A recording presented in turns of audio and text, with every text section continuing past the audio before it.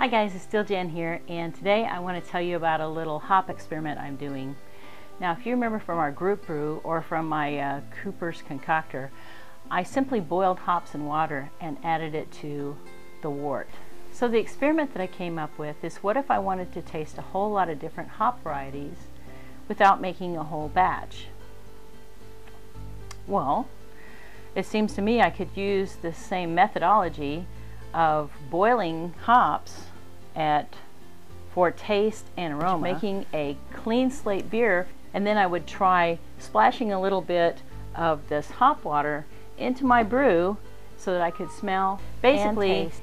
A hop that is boiled from the 60-minute mark for a full 60 minutes, that only imparts bittering to the beer. A hop that is boiled at 15 minutes before the end of the boil is going to impart a flavoring hop taste. You're going to taste the flavor of the hops. And a hop that is boiled from 5 minutes down to the end of the boil, or even dry hop, is going to impart its aroma to the beer.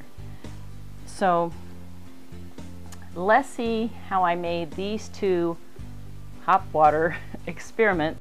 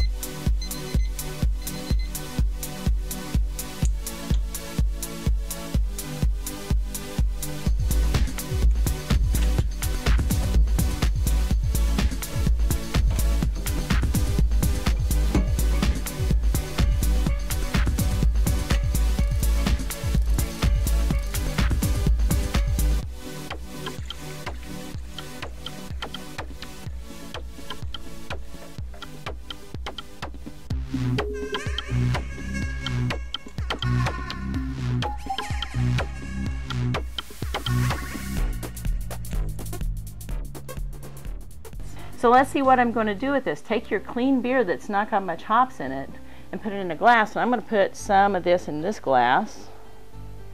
And again, this is the Coopers wheat beer, which only has a little bit of Pride of Ringwood for bittering.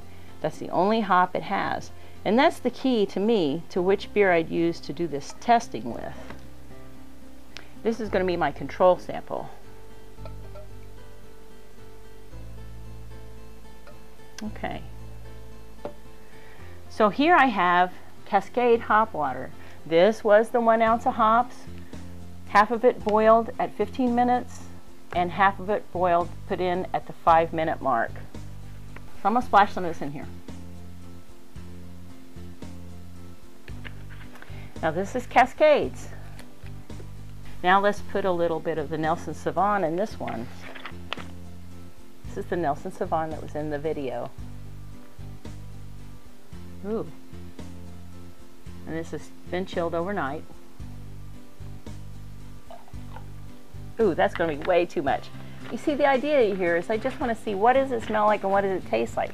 That's why I need a nice flat base beer. So this one is Cascades, and it's used in stuff like Sierra Nevada Pale Ale or Dogfish Head 90-minute IPA, and it's used in let's see, Harpoon IPA. It's also used in Harpoon IPA. Let's see what it smells like. I get some of that floral. Let's see what it tastes like.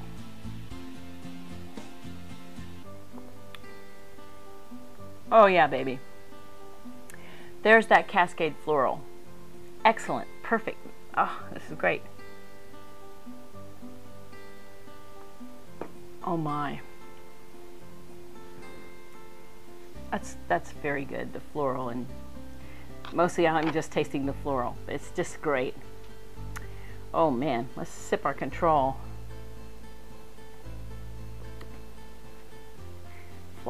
Not flat, but clean slate beer. Definitely just a clean slate. This is great. Now let's try the Nelson Sauvin. Ooh.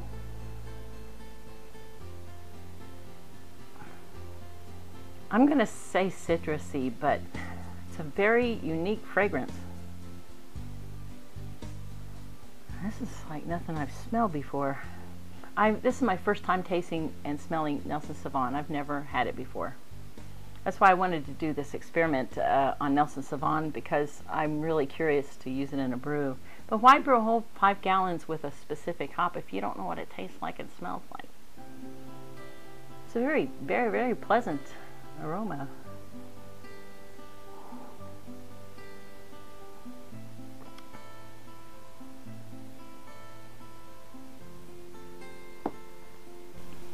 It tastes like the fragrance that you get if you were walking through a big patch of blueberries or some kind of fresh berries. It's or often that not a strong taste like you would if you were walking through a tomato patch, but there's some kind of like walking through some kind of berries or fruit.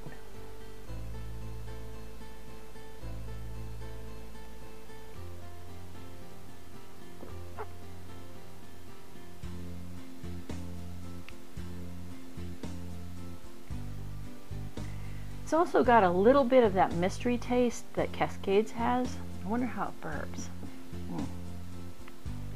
But the thing is, and what I'm trying to show you is that I now know, probably not specifically, I'm not going to say this is 100% accurate, but I got a pretty good idea now what Nelson Sauvin would taste like in a beer.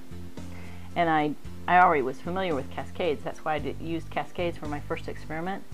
So if this smelled and tasted like Cascades, I knew this would work. At least for me. I'm just saying it works for me. I'm not saying this would be something everybody would want to do.